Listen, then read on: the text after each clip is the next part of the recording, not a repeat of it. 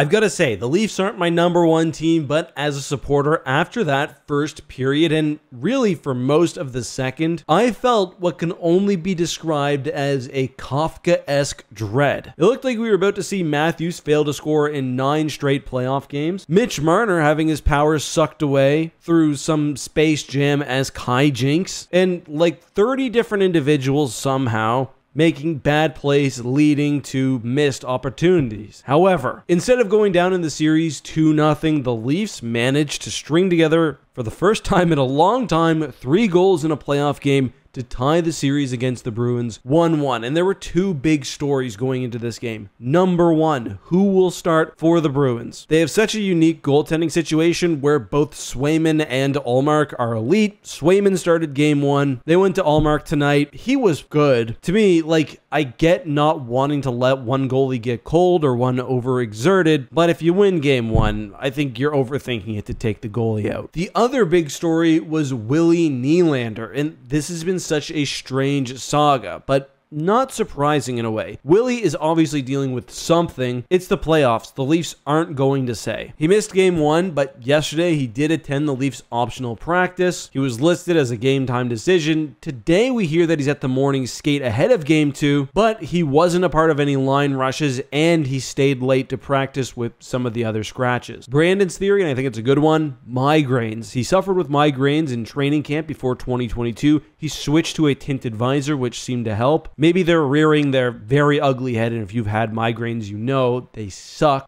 But again, this is just complete speculation. Hopefully he's all right. Anyway, the Bruins would open the scoring after the Leafs take what can only be described as a completely dumb, just brazenly stupid penalty as Jake McCabe throws a cross check out there after the play is over. However, less than 20 seconds later, a combination of bounces and good forechecking by the Leafs would lead to a Max Domi goal. And I gotta say, the first 2 periods were so weird. Austin Matthews had 2 assists at times. I thought he was the best player on the ice positionally. But other times, especially in the greasy areas of the offensive zone, it didn't feel like he was gearing into that playoff next level. The Leafs' 4th line, however, Ryan Reeves, who had a really funny moment pre-game where him and Big Rig were both sort of sneaking onto the other side of the ice, was a net positive for the entire game. Winning puck battles, fighting in front of the net, I wouldn't have been surprised if he had scored. Mitch Marner, however, just brutal. This guy disappears in the playoffs frequently, and tonight was one of his worst examples. There was an occasion he completely just did not forecheck. I don't know, like, the Leafs have to think about that when looking at his extension. Anyway, after a period where I thought they certainly kept pace with Boston, the Leafs, they let in the leafiest goal of all time. Samsonov, who's clearly trying to be very careful playing the puck, mishandles it. That leads to a rushed play, which leads to a turnover and a really good scoring attempt. Boston has the faceoff with 14 seconds left, and the Leafs just have a collapse. Pasternak loses his man as 2 Leafs run into each other. People were blaming Marner for Pasta getting so open. He was clearly watching the D-man. He probably should have stepped up. I mean, one of the league's best goal scorers is in the middle of the ice, but he just doesn't see it until it's too late. And Pavel Zacha, just a beautiful no-look pass. It's 2-1, and at this point, going down 1 right before the period, I didn't know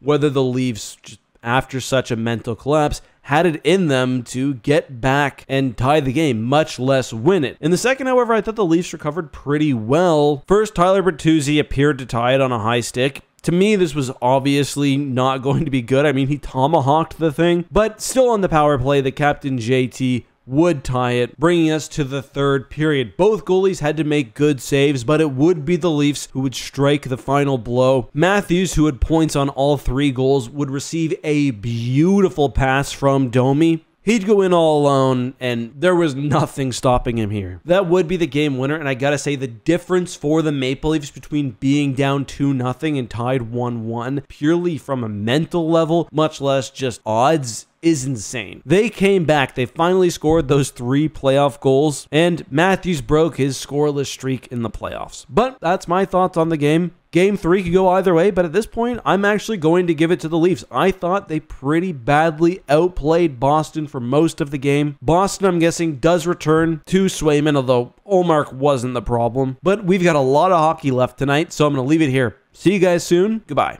Oh, by the way, the Bruins had a big PP to end the game, partially because Brad Marchand had one of the most shameless dives I've seen in some time. I actually laughed out loud.